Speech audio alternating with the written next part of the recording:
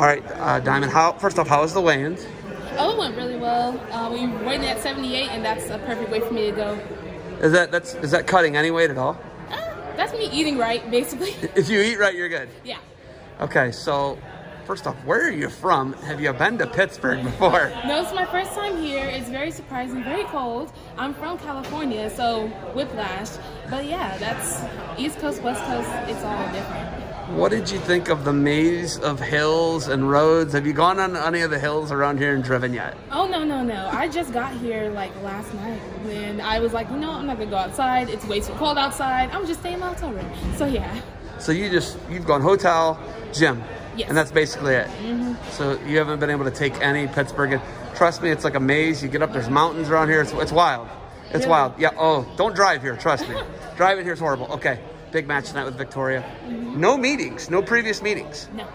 So this is the first time we're gonna get to see some fireworks tonight. How excited are you to do an RTC type event, right? The PWC2.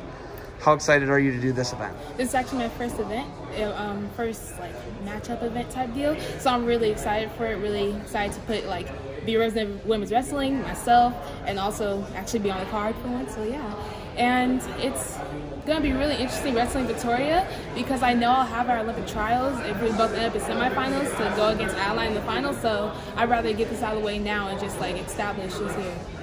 Okay, so some really weird qualifications. I was talking to Lauren Louise. She won the U.S. Open. She is not qualified for the Olympic trials. Yep.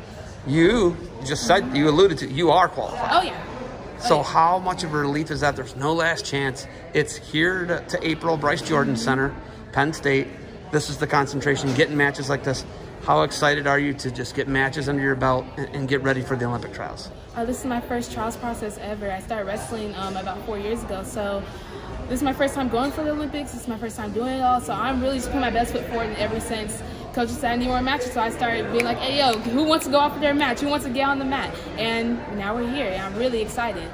So this is your first quad. The big question I've had for I talked to Skylar Grote. Skylar said she's going to go as many quads as her body will allow. How many quads? This is your first quad. How many quads do you see? How many Olympic cycles do you see yourself trying to wrestle through?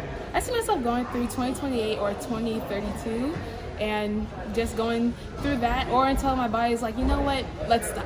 So yeah, just really until life takes me one way. But really, I really love wrestling, so I've liked it so far. I'll keep going until the wheels fall off. Rocket till the wheels fall off. Yep. I love that. I love the rocket till the wheels fall off. Okay, so tonight, second to last is what I saw in the order. There's going to be a bunch of youth kids, best youth kids in the country wrestling in front of you. And then you got 2 senior level matches in front of you, then you, and then there's you're like co-main event. What's it like to go last and be kind of co-main event? When I saw them release the list, I said, oh, I'm going second to last. I was like, okay, I like that. So yeah, it feels real nice. I like all the people who have reached out to me so far and said, oh, I'm going to be watching a match. I can't wait, this, that, and the other. Because this is a matchup that nobody has seen before and would be something we'll see at the Olympic trials. So it's really cool. I'm really excited. Do you and your sister train together? Not at the moment. We haven't trained together since high school. Did it turn into fist fights? No, not at all. No, you're good. You're good. More like we were fighting the other girls from the other 2 schools. It wasn't us fighting each other. There's way too much love there. So, like, I talked to a lot of these, like, younger boys, like, there's the Bassett brothers, for example. Sometimes when these guys wrestle, it turns into a fist fight every time. Why do you and your sister have so much love? And why is it different than a lot of these guys have the sibling rivalry? It doesn't seem like you two have that. It's mainly about where we came from and everything.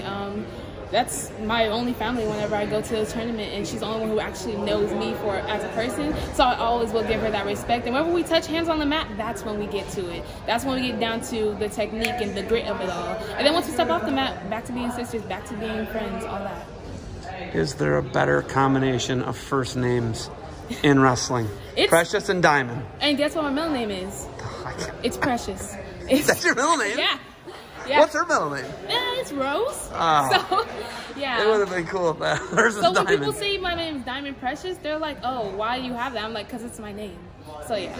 I love it. That's a good marketing tool, too. We got to get you on Barbarian. She's on Barbarian, right? Yeah. I'm rocking the Barbarian. You know that. You said something. I'm glad you brought it up. All right. I noticed. What should I look for tonight? You should look for a lot of offense, a lot of new technique that I haven't even done before on the live match. I've really just been developing since U23s. And just a lot of wrestling, really good, powerful wrestling.